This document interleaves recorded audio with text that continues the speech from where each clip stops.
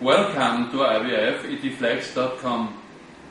I would like to demonstrate you the differences between two needles. The one needle is the STEINER-TAN needle. It's 21 gauge for flushing. The other needle is a 17 gauge needle, double lumen, widely used worldwide. First I want to show you the difference in the outer diameter. This is the Double Lumen Needle 17 gauge.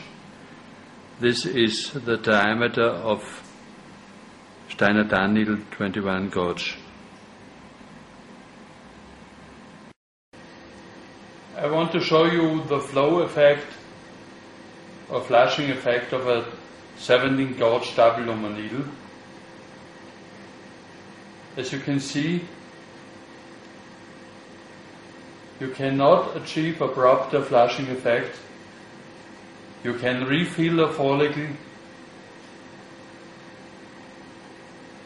but you have no proper flow for flushing a follicle due to the small lumen of the flushing lumen in 17 gauge needles.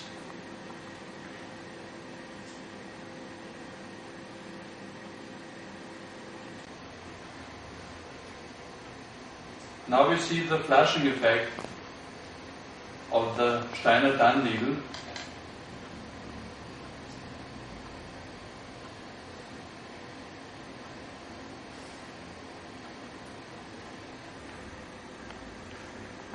Here we have a 17 gauge double lumen needle, widely used in IVF worldwide. And here we have a dummy for an empty follicle, and we will refill this follicle now. As you can see, it takes quite a long time to refill the follicle with this 17 gauge double lumen needle. This is a kind of refilling the follicle, and in my opinion, not a kind of flushing a follicle. The STEINER-TAN needle, 21 gauge, you can see the aspiration line is stopped.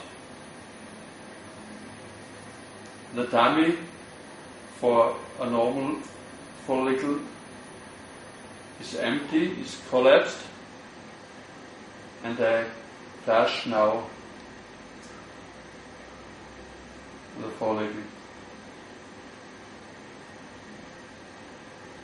You can see that I need a very low pressure for refilling the follicle in comparison to the 17 gauge double lumen needle.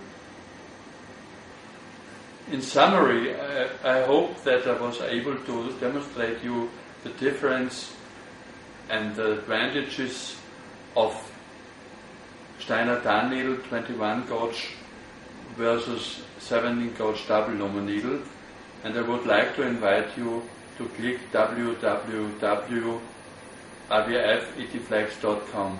Thank you.